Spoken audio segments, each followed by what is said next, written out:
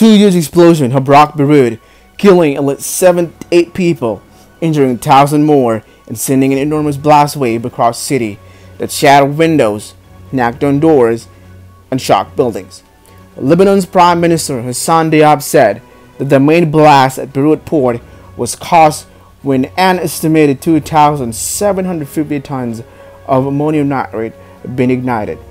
He then said that the chemical had been left unsecured for 6 long years in the warehouse, and also he vowed to punish those responsible.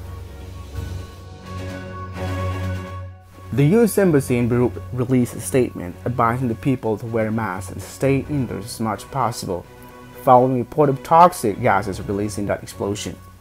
Thousands of people sought treatment in the nearby hospital, which were struggling to cope up with casualties. Cars were left strewn across the surrounding highway, and the blast was heard up to 50 miles away from the country's north. The Health Minister Hamad Hassan said and put confirmed death toll at 78 people with at least 4,000 injured. This is JJ's reporting.